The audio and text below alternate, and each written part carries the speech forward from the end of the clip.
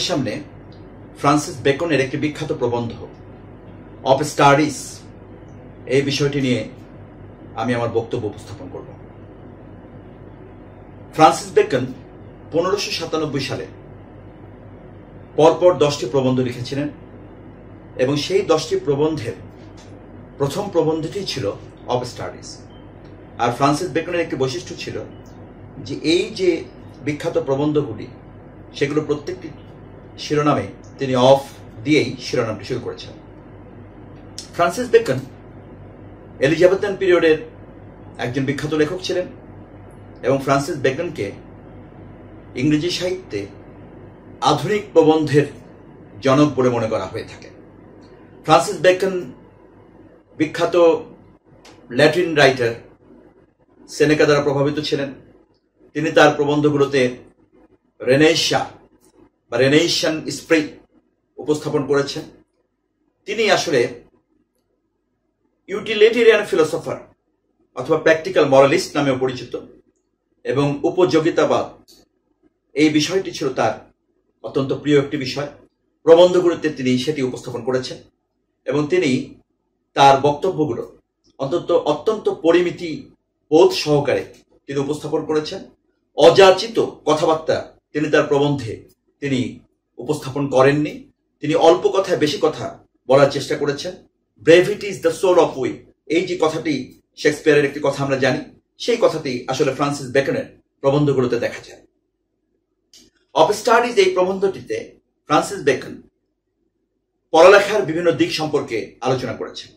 তিনি পড়ালেখার উপকারিতা এবং অপকারিতা দুইটি বিষয়ই উপস্থাপন করেছেন এবং পড়ালেখা কেমন হওয়া উচিত এবং পড়ালেখা ক্ষেত্রে একজন পাঠক কোন ধরনের পদক্ষেপ গ্রহণ করতে পারে সেই সকল বিষয় তিনি তার মতামত এই প্রবন্ধে সংক্ষিপ্ত পরিসরে উপস্থাপন করেছেন।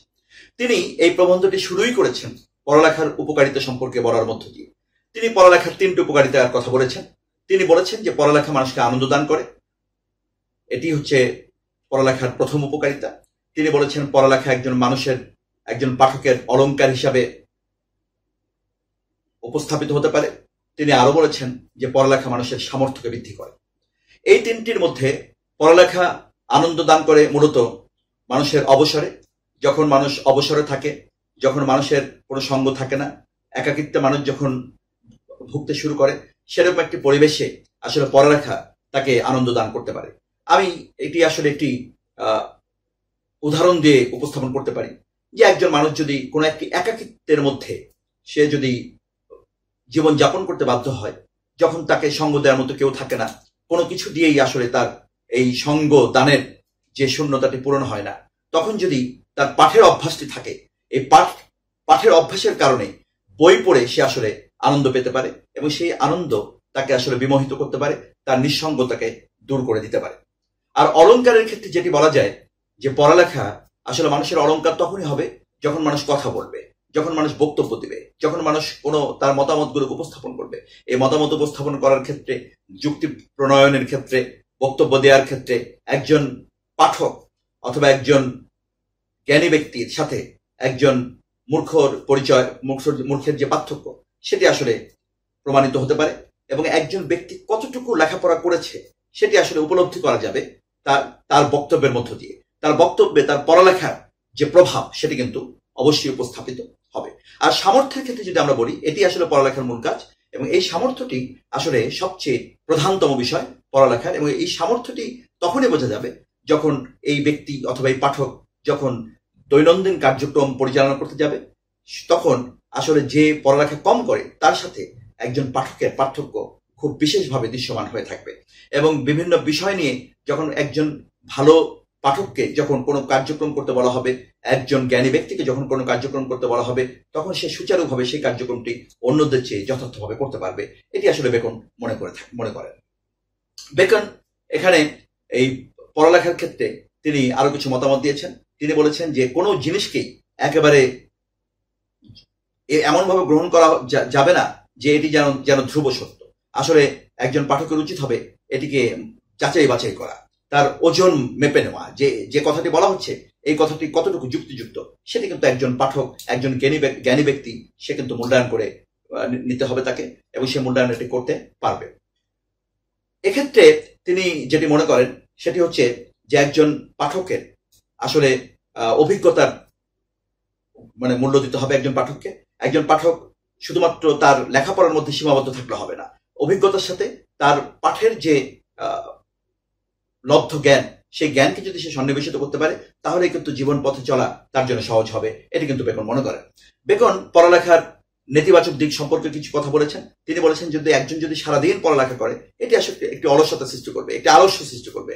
এবং যদি একজন পাঠক শুধুমাত্র অর্নামেন্টস তৈরি করার জন্য, অলংকার তৈরি করার জন্য পড়ালেখা করে, সেই পাঠ তার কোনো কাজে লাগবে না। একজন পাঠক যদি অন্ধের মতো লেখাপড়া করে সেক্ষেত্রেও কিন্তু সে আসলে এই পড়ালেখা কোনো কাজে লাগাতে পারবে বলে বেকন মনে করেন না।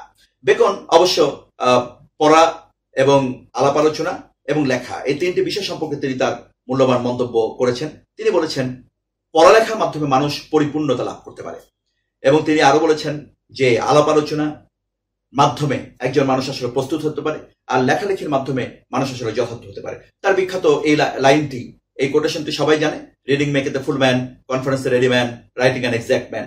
এটি আসলে ওয়াইডলি কোটেড একটি লাইন, যেটির মধ্য দিয়ে তিনি পড়া, আলাপ আলোচনা এবং লেখা সম্পর্কে তার মতামত উপস্থাপন করেছেন। তিনি অবশ্য এই পড়ালেখার ক্ষেত্রে তিনি কিছুটা একজন পাঠককে অনেক বেশি সচেতন হতে তিনি পরামর্শ দিয়েছেন। তিনি বলেছেন সব বই সমানভাবে পড়া যাবে না, কোনো বইকে শুধু টেস্ট করার জন্য পড়তে হবে, শুধুমাত্র তার স্বাদ নেওয়ার জন্য প্রয়োজন করতে হবে, মানে পড়তে হবে। কোনো বইকে শুধু গলদকরণ করার জন্য পড়তে হবে। কোনো বই আসলে শুধু একজন পাঠকের উচিত হবে কোনো বই পড়ার ক্ষেত্রে শুধু আংশিক কোনো কিছু পড়লেই তার হবে। কোনো বই আসলে প্রতিনিধির মাধ্যমে পড়লে হবে, অন্যরা যা বলেছে সেই বইয়ের আলাপ বিষয় সম্পর্কে সেটি জানলেই তার হয়ে যাবে। কিন্তু সেই বই তাকে যথার্থভাবে পড়তে হবে যে বই অনেক বেশি গুরুত্বপূর্ণ, এবং সেই গুরুত্বপূর্ণ বইগুলোকে যদি যথার্থভাবে সে না পড়ে তাহলে কিন্তু আসলে সে ওই বই থেকে মূল্যবান জিনিসগুলো গ্রহণ করতে পারবে না। এবং তিনি মনে করেন যে একটা পরিচ্ছন্ন বই অথবা পরিশ্রুত বই পরিচ্ছন্ন পানির মতোই, স্বচ্ছ বই একটা স্বচ্ছ পানির মতোই, এবং সেটি কিন্তু খুব ভালোভাবে উপলব্ধি করা যাবে কোন বইটি ডিস্টিলড বুকস এবং এটা ডিস্টিলড ওয়াটারের মতোই তিনি মনে করেন। তিনি মনে করেন যে একটি বাগানে যেরকম নিড়ানি দেওয়ার প্রয়োজন আছে, মানুষের পাঠ অভ্যাসের ক্ষেত্রেও এই নিড়ানির প্রয়োজন আছে। তার যতগুলো বই সে পড়বে সব বই সমানভাবে তার মেধার মধ্যে, তার নলেজের মধ্যে, জ্ঞানের মধ্যে রেখে দেওয়ার প্রয়োজন নেই। এখানে যাচাই বাছাই করে যেগুলো প্রয়োজন সেগুলোকে রেখে দিতে হবে, আর যেগুলো প্রয়োজন নেই সেগুলোকে নিড়ানি দিয়ে আসলে উপড়ে ফেলতে হবে, যেমন আমরা আগাছা উপড়ে ফেলে থাকি। এটি কিন্তু তিনি বলেছেন। এবং তিনি যে কথাটি বলেছেন সেটি হচ্ছে যে নানা রকম বই পড়ে মানুষ আসলে নানা রকমের অভিজ্ঞতা অর্জন করতে পারে এবং নানা রকমের জ্ঞান অর্জন করতে পারে, এবং তার যে চারিত্রিক বৈশিষ্ট্য উন্নত করার ক্ষেত্রে সেগুলি আসলে ভূমিকা রাখতে পারে। যেমন তিনি এখানে বলেছেন যে একজন মানুষ যদি ম্যাথমেটিক্স পড়ে, গণিত পড়ে, তাহলে সে অনেক বেশি সূক্ষ্মদর্শী হতে পারে। একজন মানুষ যদি কবিতা পড়ে তাহলে সে কিন্তু বুদ্ধিভিত্তিক হতে পারে। আর একজন মানুষ যদি ন্যাচারাল ফিলোসফি পড়ে, প্রাকৃতিক দর্শন পড়ে, তাহলে কিন্তু তার যুক্তি দেওয়ার ক্ষমতাটা সৃষ্টি হবে। একজন মানুষ যদি ধর্মশাস্ত্র পড়ে তাহলে কিন্তু তার নীতি বিজ্ঞান সম্পর্কে ধারণা অনেক বেশি বিস্তৃতি লাভ করবে। এবং তিনি বিভিন্ন ধরনের এক্সারসাইজের কথা বলেছেন, যেমন এক্সারসাইজ বোর্ডিং অথবা রাইডিং অথবা শুটিং, এগুলো যেরকম মানুষকে শারীরিকভাবে উপকারিতা দান করতে পারে, ঠিক একইভাবে এই বিভিন্ন ধরনের যে জ্ঞান বিজ্ঞান অথবা বিভিন্ন ধরনের বই পুস্তক মানুষকে কিন্তু ঠিক একইভাবে তাকে সুবিধা দিতে পারে, এবং সেই সুবিধার মাধ্যমে সে তার চারিত্রিক বৈশিষ্ট্যকে গড়ে নিতে পারে। এবং তিনি মনে করেন যে পড়ালেখা মানুষের চরিত্রকে প্রভাবিত করতে পারে, এবং চরিত্রকে প্রভাবিত করার মাধ্যমে আসলে এই সূক্ষ্মদর্শী বিভিন্ন জ্ঞান বিজ্ঞান এবং বই পুস্তকের মাধ্যমে মানুষ তার বিকাশ ঘটাতে পারে, এবং সেই বিকাশের মাধ্যমে আসলে সমাজে সে কি প্রভাব রাখতে পারে, এবং সমাজে তার যে বুদ্ধিভিত্তিক প্রভাব, সেই প্রভাবটা কিন্তু আসলে সে অত্যন্ত সুন্দরভাবে সমাজের মধ্যে রাখতে পারে, এবং অন্যেরা এটা দ্বারা অনুপ্রাণিত হতে পারে। তোমরা ছাত্রছাত্রীরাও যদি